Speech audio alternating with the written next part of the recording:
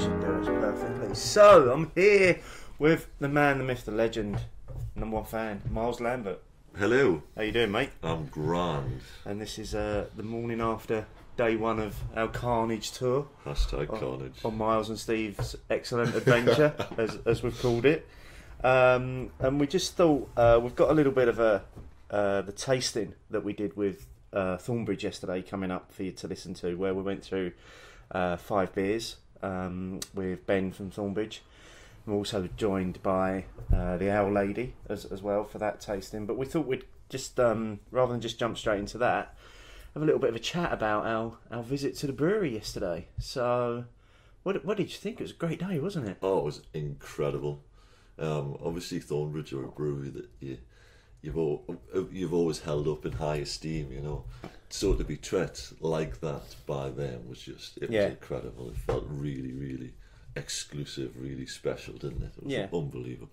And just to be, I suppose, to make it clear to the listeners, that was the lot that you and I won as part of last year's Big Beery Night, which was a private tour of Thornbridge, tutor tasting with one of their brewers, and also a box full of beer that's no longer available as well. So we've got some great beers to bring home with us as well. So yeah, I mean, we were picked up at the station by Simon, who's the COO at Thornbridge, and it was Simon that sorted out the lot for us. So firstly, really grateful to Simon and to Thornbridge for putting that up for auction last year. So Simon picked us up at the station. We had a nice drive through the Peak District. Beautiful. Because we came into Buxton, didn't we? Yeah. And went through. And then arrived at the brewery. And bit of lunch. And then straight into the tasting, wasn't it? It was incredible. So we've got 5 beers. Tried to pick slightly different styles that we do. Mango Halcyon, I think everyone's quite excited about trying. Was that a little squeal of excitement there? Keep that till last. But yes, we'll start with Lukas. So Bavarian Helles Lager. Rob, the head brewer. German styles are his kind of favourite thing to brew. It's got a lot of complexity, but there's nothing really to hide behind. Lagers are very delicate. And this one, especially for us, we want to make a proper Helles lager, so we're using malt that we brought over from Bamberg. Everything else is Simpsons, but for this we get malt from Germany. We use a Bock yeast, and we use Hallertau Tradition German hops, so it's German all the way through. It's fermented at 9-10 degrees, so nice and cold. Takes probably 10-11 days to ferment, and then another 4, 6, 8 weeks lagering after that. A lot of the other beers we treat and process afterwards, eyes in glass, stabilise them, things like that. But this, we just wanted to keep it as raw with ingredients as we could, so we don't do any additions at all.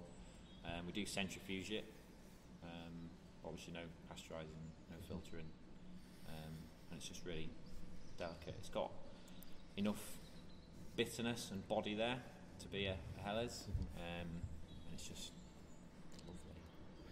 In terms of the lagering time, is there a set minimum that you're aiming for? 8 weeks, but you'd probably say, I would say if we did 6 weeks that'd be alright, but we aim for 8 every time. And we step the temperature down as well, so ferment at 10, and then we'll give it a week at 4, and then step it down to 2 a couple of weeks later, and then down to -1 a couple of weeks after that. So you're not shocking the yeast with a really fast chill from 12 down to -1. So it's kind of that staged chilling, which the yeast likes a little bit more, and also helps with the lagering. But yeah, it stays on there 4 weeks lagering time, but I suppose it's kind of 8 weeks beginning to end, and then we've had some in tank that we've had for 9 weeks. We've had some at 5 weeks, and we've started to notice that they do taste differently. So I think the last batch we did, Rob's kind of decided to try and extend the lagering time even further. Salmon won't like,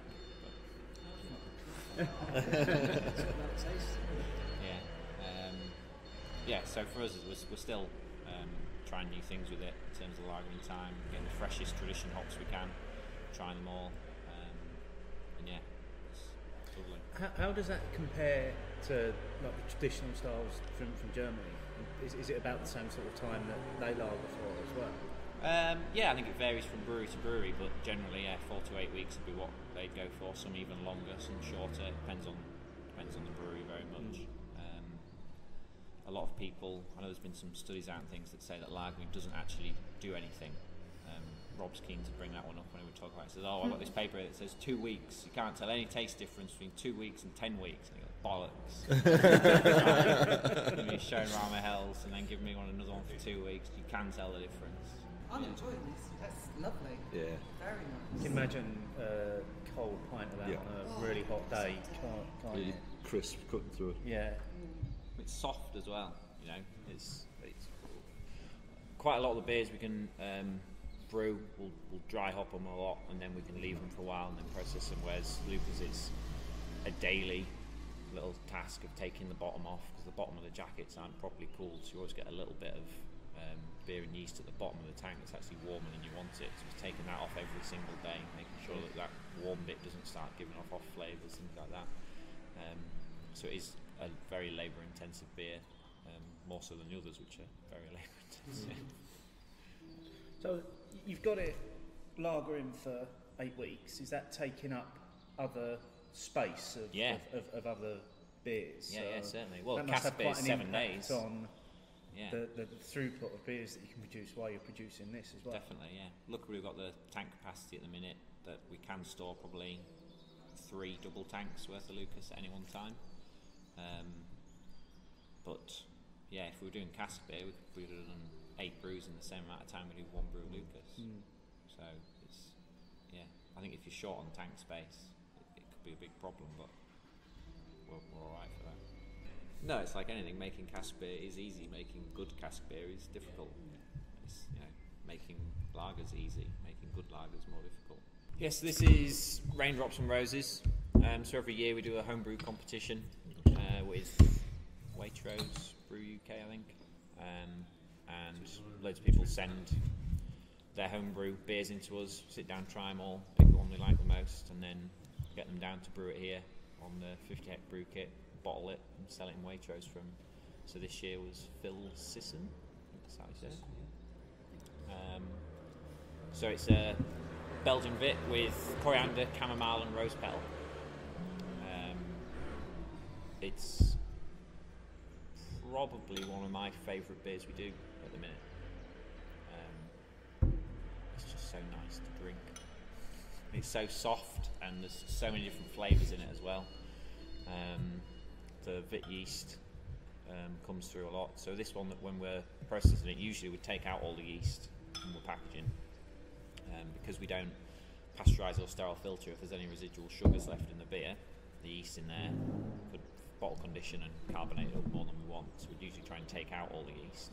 Whereas this one, the vit yeast is so important in the character of the beer that we centrifuged half of it and then transferred the rest on top, just to lower the yeast count down to an acceptable level, so that you don't get floaters in it or anything like that, but there's still plenty of yeast in there giving you that mouthfeel.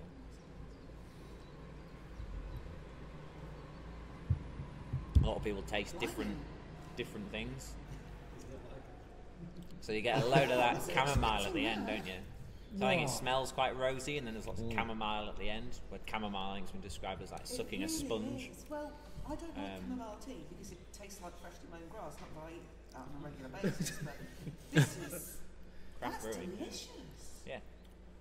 So it's a really nice balance between coriander there, chamomile, the rose petal, and you can kind of pick all of them out. And then the vit yeast in there as well gives it such a really nice mouthfeel. Yeah, I'm not a fan of that.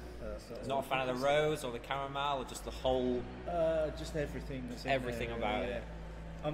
I'm not a huge fan of wit beers anyway, so it's not, didn't get off on a good start really.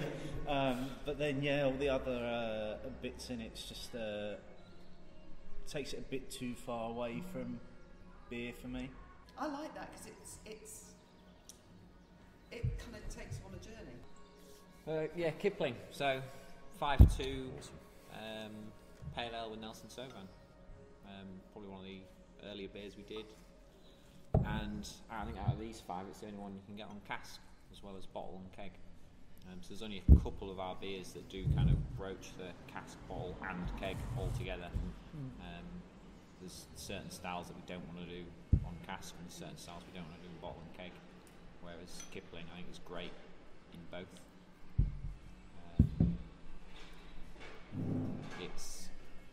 That's more like it. Yeah. Is that better? There's that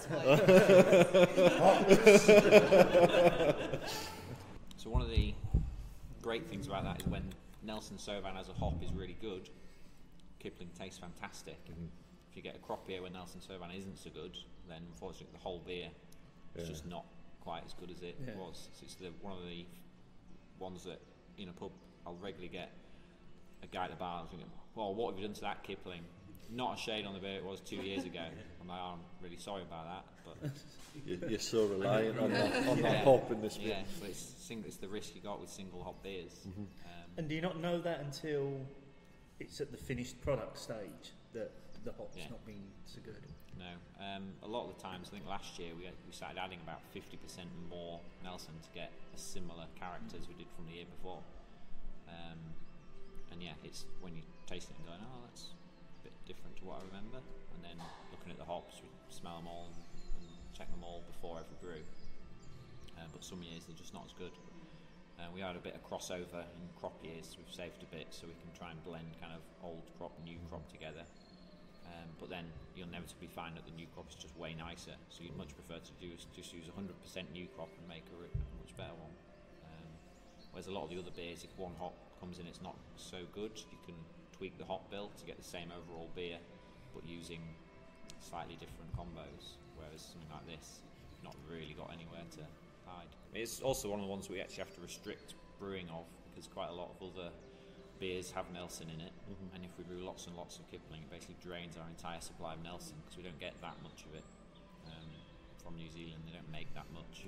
We don't contract that much, so things like no, still Farehams.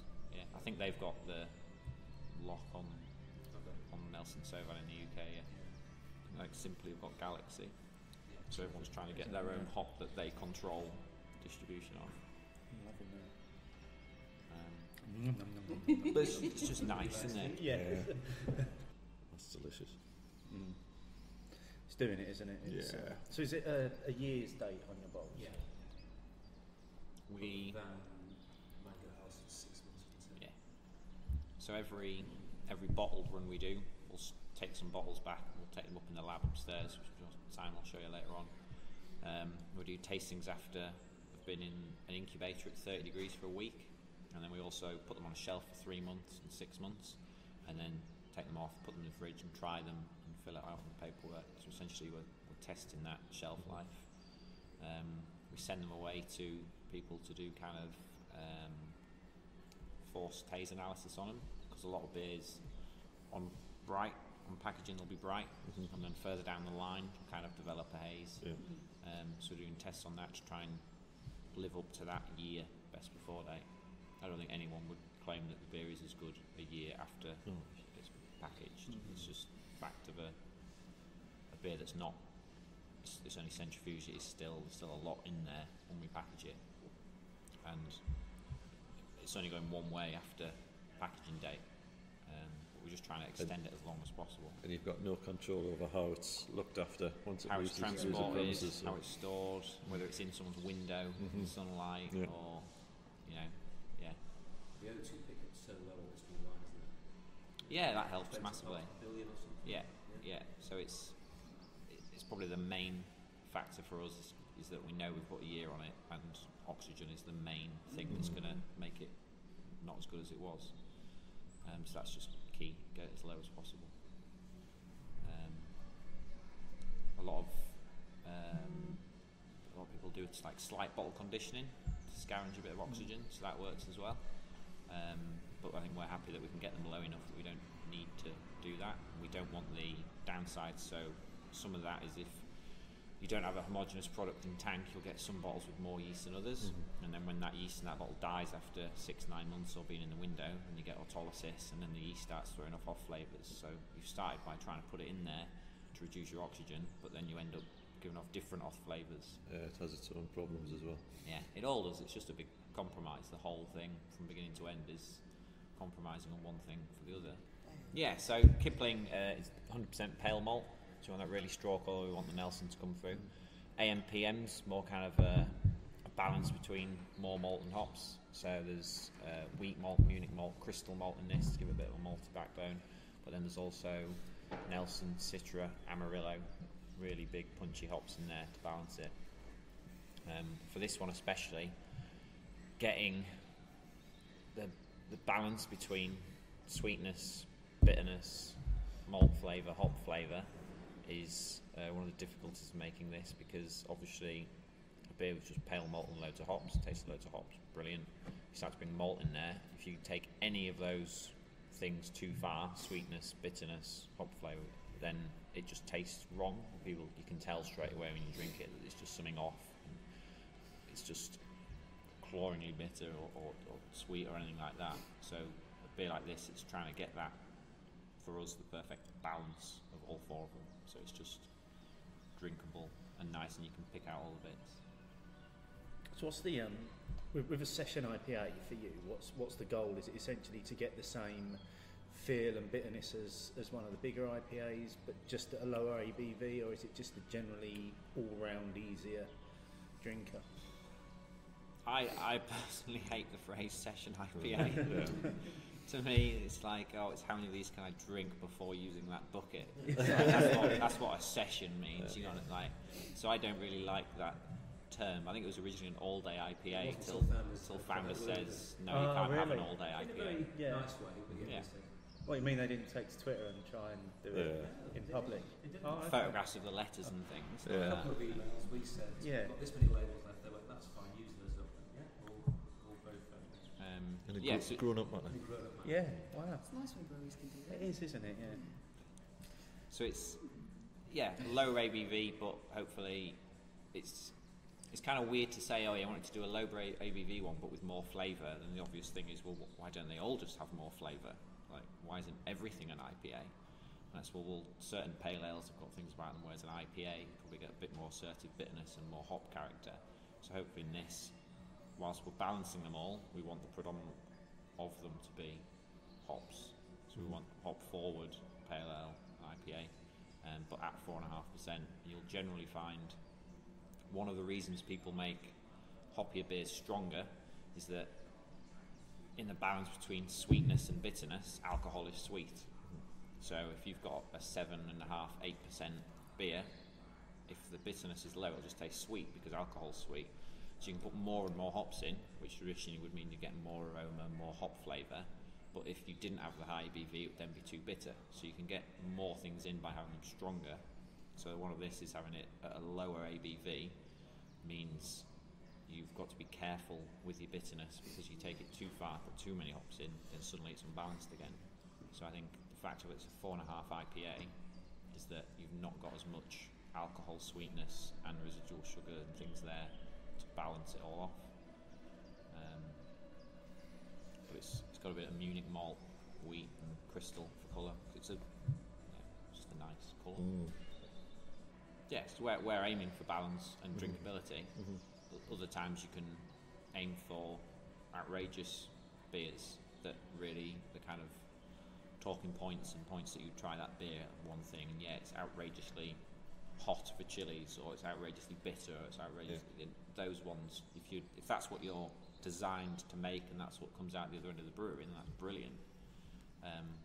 For this one, we're not trying to be outrageous and unbalanced. It's meant to be a beer you just enjoy drinking, tastes nice. I totally agree on the point about session IPAs. I think it is a daft phrase. It's almost like a challenge. It's not necessary at all. I think if you put IPA, I don't know whether people previously thought, an IPA, that's strong. I think everyone's intelligent enough to look at an ABV and go, I know it's 4.5. If people understand what an ABV means, generally. Yeah, but who? But actually, I mean, 4.5%. If you go back 15 years, that would seem like a high. It's strong, and it is still considered strong by a lot of drinkers as well. I've got friend that owns a pub, and he'll say if he puts anything on above 5%, they won't drink it. Yeah. Because they consider it to be too strong. I've heard that as well. Yeah. Unless it's Christmas, then everybody goes. Yeah. We have to say it's a strong beer at 4.5%. I went to a Timmy Taylor's event about 2 weeks ago, and they referred to Landlord as the strong one. Really? 4.3. Wow. And then they were saying another one, oh yeah, the new one's like 4.2 or something. And they were like, oh, a lot of people weren't happy that it was 4.2, too strong for them. Like, what? Another summer's day. Yeah. You can have a session on no. What would you say? Well, I'd call it a daytime beer. Yeah. I very rarely drink during the day. Very, very rarely. And if I do, I won't go for something stronger than this, probably. Because it just wipe me out for the rest of the day. I don't mean I'll be leathered on the floor or anything like that, but you just get a little bit sleepy. Yeah, they're just kind of more sensible IPAs, really, aren't they? You know? That's all it is. Yeah. It's if you're after that sort of IPA hit, then but you've got something on a lower ABV, so you can maybe drink for just a little bit longer, rather than In your session. in your session, rather than hitting the 7.4s at the beginning. Yeah, so Mango Halcyon. This scares me. So, Why? Not the ABV, I mean the mango. I'm 25 a day. I'm a bit funny about fruity beers, but I might like it. so from trying it before, I get a lot of mango aroma, but it still tastes of like Halcyon to me. It is essentially all the same hopping as Halcyon. So we brewed it as Halcyon, but we just fermented it with Mont yeast instead of Cal Ale, because we know when we're putting this fruit in, it's going to throw a haze, and we didn't want 3-4 months down the line to try and get a bright beer, which would then drop out, and you've just got mango sludge in the bottom of it, and it's been messy. So we decided, right, we'll try and go for not bright at all. Keep as much of that mango in there as possible, and aim for that. So again, we've centrifuged a little bit of it. So we basically centrifuged the tank bottoms, which pretty much broke the centrifuge. It was just thick hop and mango coming out. The drain was just bright orange. But once you've taken that out, and then you're down to essentially the good beer above it in the tank, we just transferred that on top of the centrifuge stuff to try and keep as much in there as possible. And again, this hasn't been stabilised or fined or anything like that. There's been no processing done to it, so it's pretty much the raw product you would get. It's certainly got the bitterness in there. The juice isn't overpowering, or the fruit flavour isn't overpowering. It's very, very subtle within it. It's just something that's not connected for me. I don't know what it is though. So it was actually brewed with very low bitterness, because a lot of the fruit beers of these kind of in the past, the bitterness completely overpowers it, and you wouldn't generally have bitter fruit. Fruit is generally quite sweet. Yeah. So it was actually had no bittering hop in it whatsoever. And then on the analysis we do, it was coming out at 25 BUs. But obviously it tastes like about 60. So the mango, I don't know what it is about the mango, but the mango's added a bitterness in there as well. So it has, I think if we had put bittering hop in there, it would have been outrageously bitter and totally ruined it. But for me, I know Rob and everyone else in the house, we didn't want to make a beer that was just mango juice. No. Because we could make a beer that's just mango juice, but then I might as well drink mango juice. Yeah. It's Because we want beer, we want Halcyon with a mango twang to it, and I think that's. I think it's very pronounced mangoes, unmistakably mangoes. I think also a lot of fruits have, apart from tasting of that fruit, they have a lot of other things. So like blueberries or kiwi fruits or something like that. A lot of fruits have distinct either bitterness or sweetness or sourness as well. So I think mango is one of those ones that should be sweeter. I think we've probably discovered that it's actually more bitter than we would actually think when we're putting that much in. But you probably think, looking forwards, if you could then balance that mango with something like pineapple or something like that and make a tropical Halcyon or something like that with a few different fruits. You almost restrict yourself by saying mango Halcyon, because then you're going, well, I'm looking for mango, and I know what mangoes taste like because I had a bottle of mangoes with my lunch yesterday, and that's mangoes. If you just describe it as fruit halcyon. Or is it Sierra Nevada? I've got tropical torpedo. Yeah. Which gives you, I think, a bit of breathing room in terms of recipe and design to get something that you like without being tied to mangoes. But I love that. I had a bottle of it the other day, and it disappeared very quickly, and then the second one disappeared very quickly as well. I'm going to ask a really stupid question, but I don't know the answer.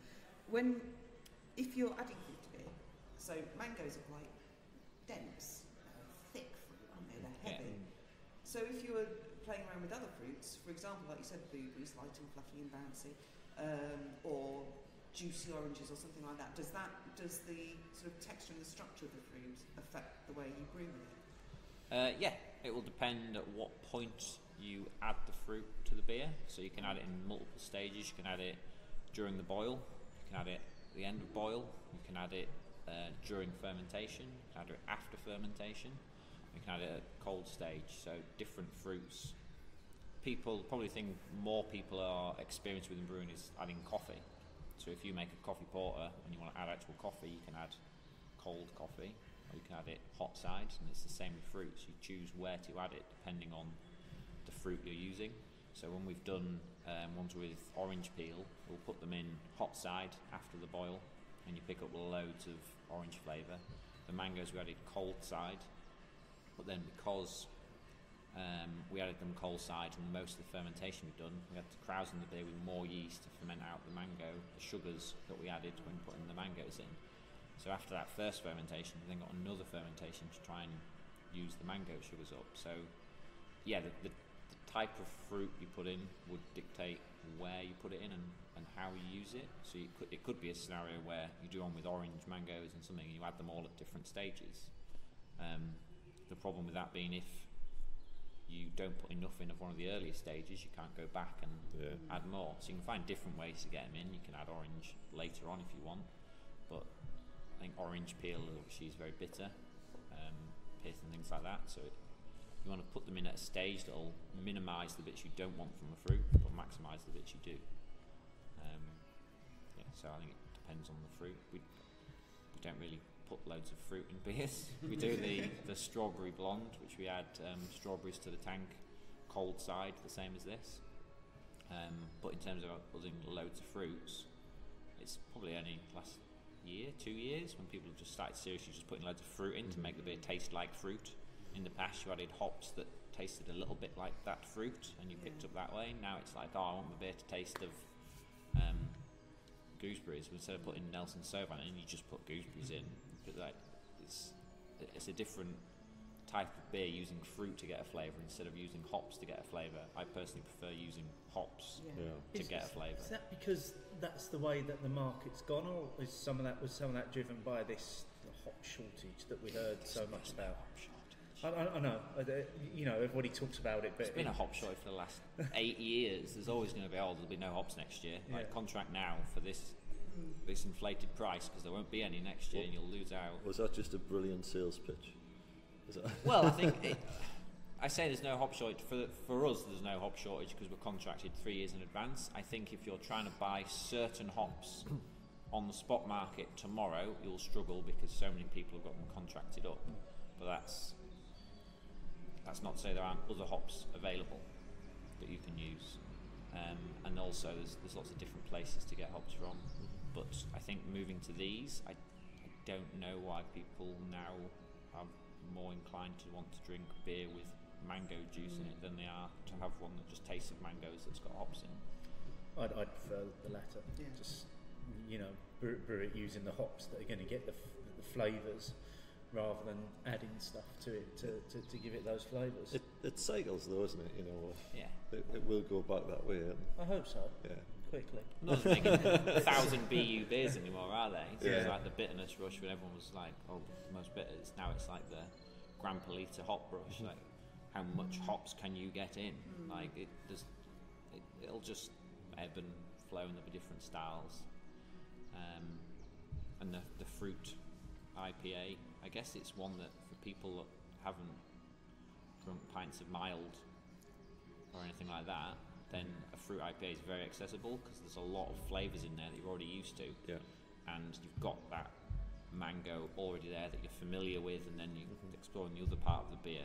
If you get rid of that and people are then going straight into more traditional beers, there's a time and a place for all of them. Some people don't want to drink a pint of mild. You did the Belgian version a couple of years ago.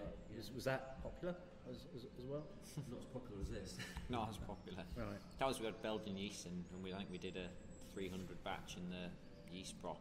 That'd be exciting. That's really nice. And then did a big one. I don't think it was like. I think it sold out instantly. I think it took a while to get through. Yeah. But then Belgian beers, like we found, we did a beer de garde, and we've done lots of other European styles of beers, and they just don't seem to sell that well, or they didn't last year or the year before. I think it's probably a lot easier to sell Mango Halcyon than it is to sell a beer de garde. It's the accessibility, isn't it? You know, if people say, "Oh yeah, I like mango juice, I'll buy that." They can relate to it. But the beer de garde was amazing. It was a phenomenal beer, but it was like sat around for a while. It's Why about is it leaking off the shelves, isn't why it? is it People anyone having that hook drinking when they beer see de it. garde? Yeah. Well, a lot of people will go, I don't know what beer de garde is. Yeah. And then there's 9 other keg lines, 3 of which they know they like, and 3 others they might experiment, and then there's a beer de garde on the end, and it's like a 2-second decision. No, no, yes, maybe that one. I'll try them too. I'll have this one. Yeah. You know, so. And it's 7.4 as well, if you're not quite sure of the style. It's not as easy as sounds it. Yeah, thank you. That's all right. Appreciate Awesome. your time. Thank you very much. Incredible. Thank you. All right, I'll probably see you over there in a bit. Have to remember what all the valves do. So then, after the tasting, what did we do next? We got back in the car, didn't we? We did. We headed up to Thornbridge Hall, Yeah, which is another beautiful place. just amazing though. And this is like, so this is the guy that owns Thornbridge. It's his private residence as well. They do hire it out for weddings and things, but it's not generally open to the public. And we got to go up there and have a look at the original Thornbridge Brewery as well, which was quite a stark contrast to the Riverside Brewery, don't you think? Very much so. It was at that point that the sun came out, wasn't it? Yes. So it was... Yes, beautiful grounds. Got to have a walk around the grounds in Thornbridge Hall. Got to meet Flora. Yeah. The statue that appears on all of the Thornbridge beers. She's just not this random thing that they put on their bottles. There is an actual reason to her being there. And then came back down to the brewery, and we got to have a little bit of a look around the brewery as well, didn't we? Yeah. Which it's quite some Massive. size, isn't it? Unbelievable amount of beer being produced in that place. And we've still room for expansion as Yeah. well if they need to. Simon was saying, and he was talking us through how they've just installed a new bottling line that's more efficient, that allows them to do more beer, and obviously they've left provision for everything to expand as well. So every piece of equipment they've got, there's space to add something else to it to make it more efficient. Always thinking ahead. Yeah, and I mean that's just to have got to have had a look around, and I think we were quite lucky as well because we were in there at the same time as a public tour, and they didn't get to go to the places that we got They to. had yellow jackets, we had red jackets. To That make the was distinction. difference. But again, that was part of what we bid for, was this kind of exclusive little tour that we got, and so look around, and then as all these things do, we ended up in the bar at Thornbridge drinking Incredibly good quality, pint of cask Jaipur. which Simon poured himself. He did pour himself, and he did a great job of it as well. But it tasted just banging. You know, it's just like I can't remember tasting Jaipur that good. I don't know whether some of that is, that whole, do you get wrapped up in a moment, and does that moment have an effect on what you're tasting and the way beer feels at the time? But it was just a great experience that we had. I mean, it was a proper Thornbridge experience that we got yesterday. Yeah, and I think I come away with a real fondness for that brewery now. after getting an experience like that. Oh, So, absolutely, yeah. They really know how to look after people, and like I say, I mean, we've come away with some pretty special beers as well. Yeah. That a few of which are no longer in production, so they'll be going into the cellar for maybe another couple of years, just to relax and settle down a little bit. But so yeah, any other real standouts for you? Just the whole thing was a standout. It's difficult to pick out any particular part of it, isn't it? It is, yeah, yeah. So special, like I say, the whole experience. So. And I suppose just to again just thank Simon for first of all for putting up the lot for the auction on Big Beery Night last year. But thanks also to, he basically took the entire afternoon to spend with us and to show us around and to show us the things that you don't get to see on the public tour. So really, really grateful to Simon, really, really grateful to Thornbridge for the experience. Yeah.